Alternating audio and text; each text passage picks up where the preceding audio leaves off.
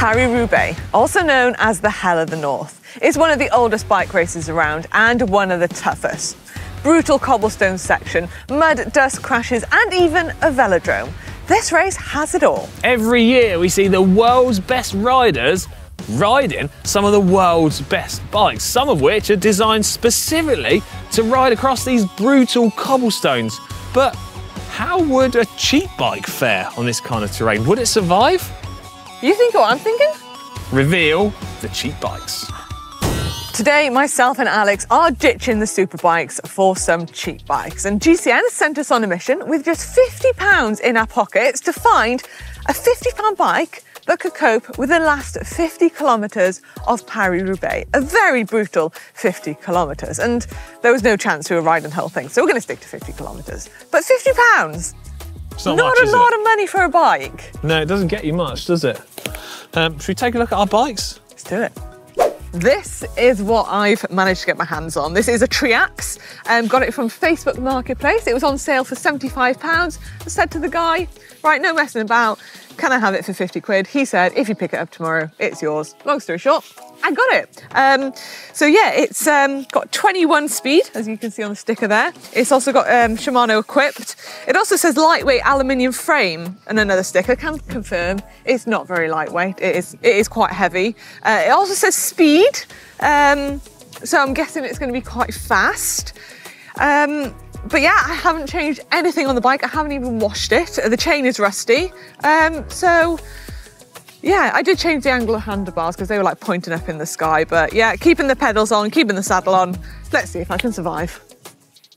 And this is my cheap bike for the day. Now, we set out with a budget of £50. You all know how much I spent on this thing? Absolutely nothing. Now, some of you may well recognise this bike from last summer. It was the bike I used on the GCN Cheap Bike Challenge. Since then, I've actually stripped all of the paint off it and made a tech video where I tried mirror polishing the frame, hence why some of it looks quite good, some of it not so good. Now, we've got a single speed setup. I've got a 44 tooth chainring on the front and a 16 tooth sprocket on the back. And while we're down here, you will notice that I have fitted my Wahoo Powerlink pedals to this bike. It didn't have any pedals on it, and you know, it's all about gathering the data. So really, it is a little bit unfair that I've fitted nearly €1,000 pedals to my bike. But, you know, I don't want to miss out on this valuable data. It's got a carbon fibre fork, some fairly reasonable wheels as well, to be honest. And yeah, it should be set up pretty well. Oh, one point to note, I've actually upgraded the bike to have a small little ceramic pulley wheel on the back. I'm not sure that's really going to make much difference for the day, but it goes nicely with a blue chainring and a red pulley wheel. Lovely. Should we get riding? So as we said, we're going to be riding the last 50 kilometres of Paris-Roubaix. We've plotted our route on Commute, and we're starting in Bercy, and we're finishing on a velodrome, which I'm very excited about. But between here and the velodrome, we have quite a few cobble sectors to manage. Not sure if the bikes are going to cope very well, but there's only one way to find out. But if you do want to ride this route for yourself, then click on that description in the link and you can follow it there. Right, Alex, are you ready? Yeah, I think so, yeah. 50 brutal kilometres on cheap bikes. And this is probably the furthest I've ever ridden on flat pedals. Yeah, you're going to massively regret that. But hey-ho, let's give it a go. Shall we? Let's go. Right.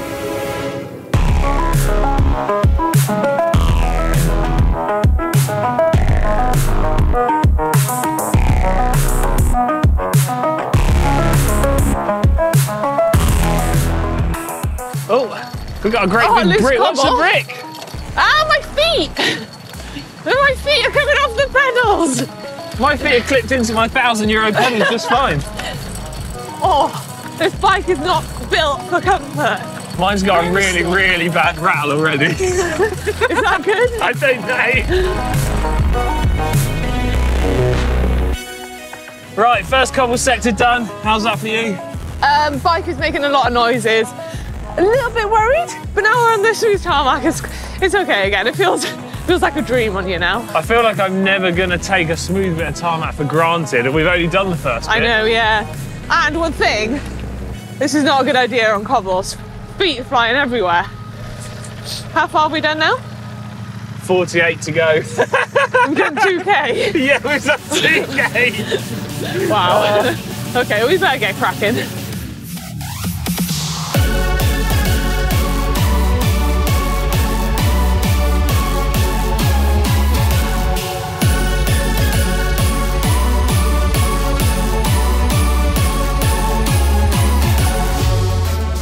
So I guess for anyone that's sat watching this video, probably questioning why we're actually riding these bikes, I guess it's to see if it's possible to ride one of the toughest routes on one of the cheapest bikes, because, well, if the answer is yes, it just means that it's another section of the sport which is even more accessible to people. I mean, the answer could be no. Well, there's only one way to find out. There is only one way to find out. This is probably the best course for it, because these bikes, they're going to go through a lot today.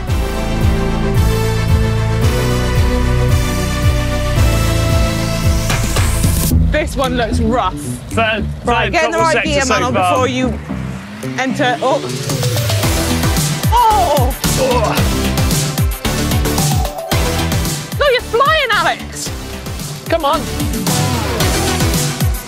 The cool thing about riding on parts of iconic races like Paris-Roubaix is you really do get into the mindset, and you can really envisage what it's like when a race comes through here, when you see it on telly, and you feel like you're in the moment, and you can just really appreciate the effort all the riders are going through, and think how absolutely crazy it must be on race day with everyone flying along here, the crowd lining the sides. Oh, I left Manon for dead. Eating dust. Oh, all right. There we go, yeah. Third cobble sector done. What's this one called? Pavé de Pont Thibot. And that is 1,400 metres long. Great pronunciation of that. Yeah, are you actually French? It's probably not the right pronunciation. But I'd tell you what blew in hilarious, following behind you. Your rear derailleur over the cobbles is literally bouncing so much. Was it meant to do that? Bounce it a second. It literally does that the entire way across the cobbles. Yeah, it's not going anywhere though. No, it's all right. Pretty sturdy. We're surviving, aren't we? Staying in one piece so far. 21 speeds hanging in there. Yeah. Come on, Triax. Let's do this. Let's do Paris-Roubaix. Paris-Roubaix. Come on then. 50 kilometres of it anyway.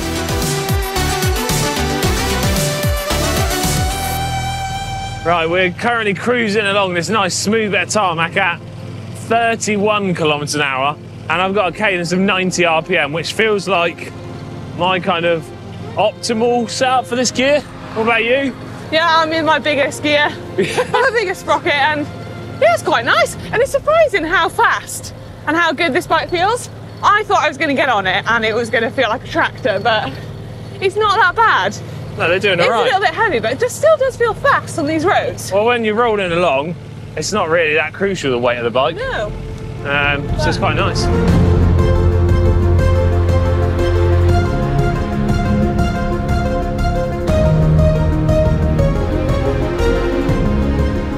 Whoa, this is gravel.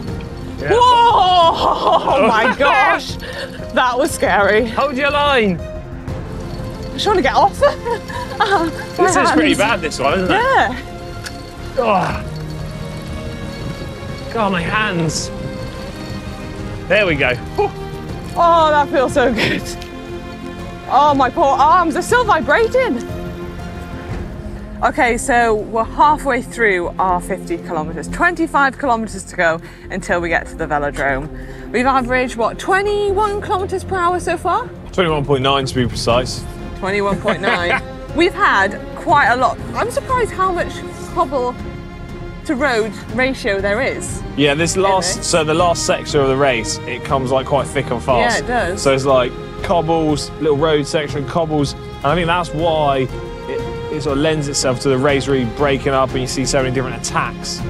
And it kind of, this sign is highlighting how tough this race is. We've only covered 25k so far.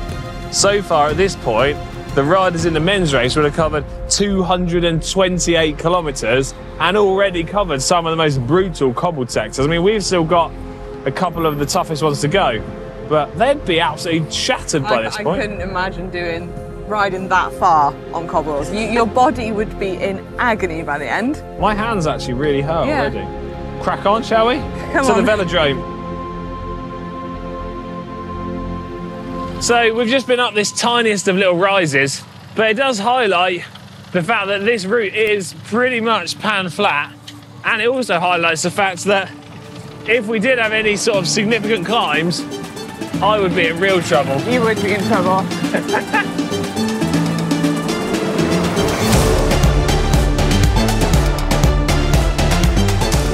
Why do I get dropped every time we hit cobbles? You're too busy changing gear. My saddle has definitely slipped down. 100% it's moved. These clouds. Oh, the rain.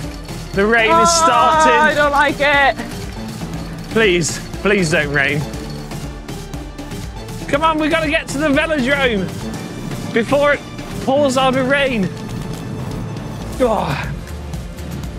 Oh, it's actually sleet. Goodness me. Oh. And Alex was saying how good the weather was earlier, and now it's just started to, I'm not sure if it's snow, sleet, or rain, but it's wet, and the cobbles are getting a little bit slippery, which I'm going to go a little bit cautious on. I do not want to fall off on these bad boys. Come on, be brave. This bit's 1.2 kilometres long. Oh. And it's a little bit wet on the cobbles. It's very slippy. Oh dear. Oh. You know the cobbles are bad when you're literally looking at the side for a nice bit of mud to ride on. Oh, I don't like it.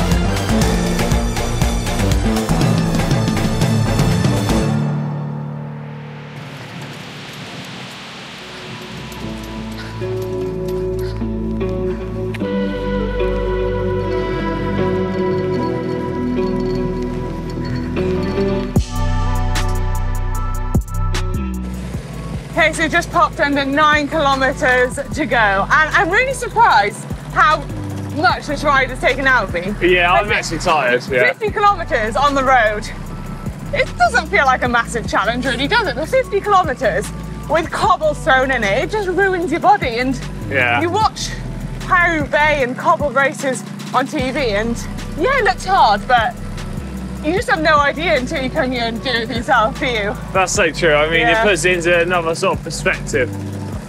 My back is actually quite sore. Yeah, literally everything is sore. My hands feel like they're swollen because they've just been like bumping on the bars. My arms are aching. Part of me also feels like a bit of a cheat complaining about how sore my hands are. When I saw Lizzie Dyger's hands after the race last year, they were literally blisters and bleeding. Yeah, I don't know how she'd have done that.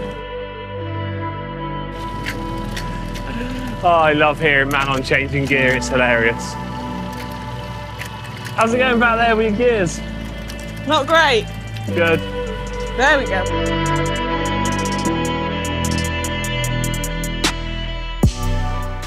So this section of cobbles is far better or well maintained compared to a lot of what we've already done so far. And it's actually used kind of like a bit of a cut through road, which we see loads of cars going on, whereas a lot of the other sectors that we've ridden through almost feel a bit more like we haven't seen any cars on the other cobble sectors. Yeah, a lot more rough, broken up, whereas this is a little bit more modern and well maintained. Even a smooth track at the side, but in the race, this is sectioned off so the riders can't go on it.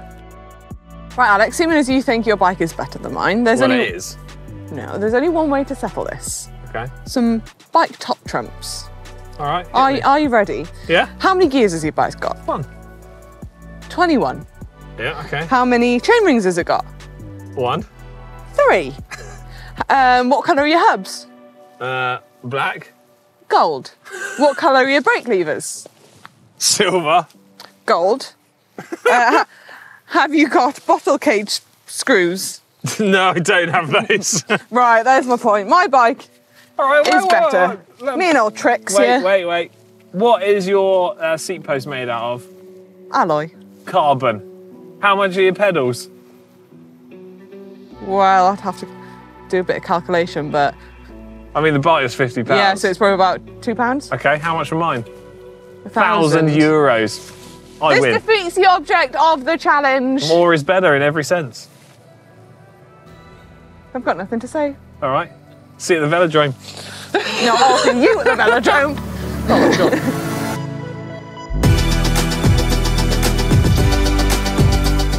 Right, we've stopped at a red light and we're in the town of Hem, which is one of the last places the race goes through in the final kilometres before reaching the velodrome.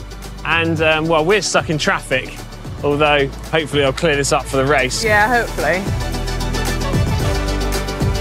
It's not got quite the same sort of vibe, has it, going through the traffic jam at the end of a day to the race? Not quite so iconic.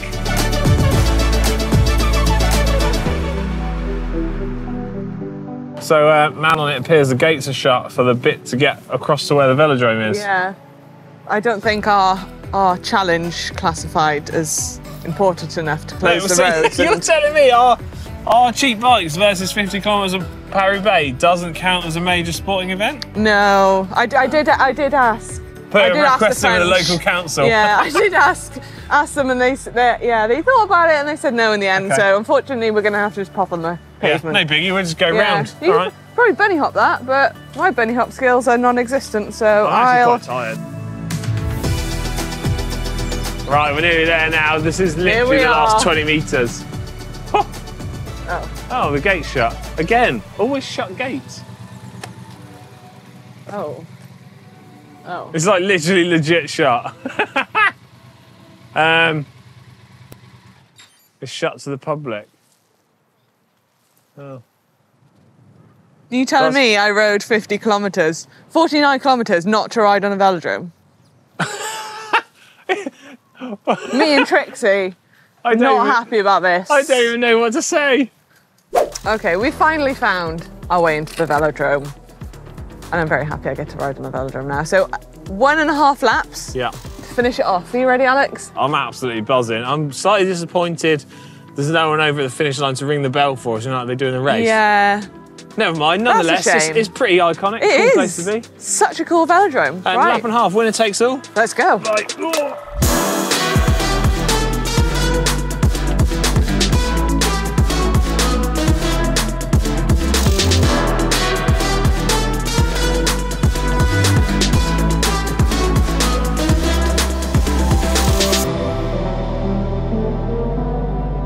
Right, Manon, we've survived. I am going to say I did manage to just about edge you on the finish line. By a tyre width. By a whisker. That. Yeah.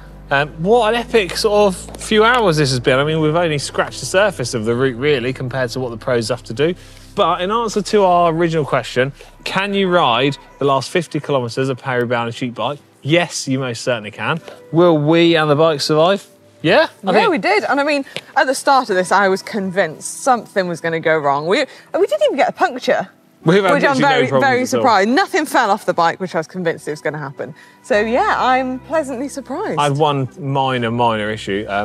My seat post slipped down, but it's got a quick release, so just put it straight back. That was easy to fix then. If you want to watch the actual pros race this very race, then you can do over on GCN Plus, live and ad-free.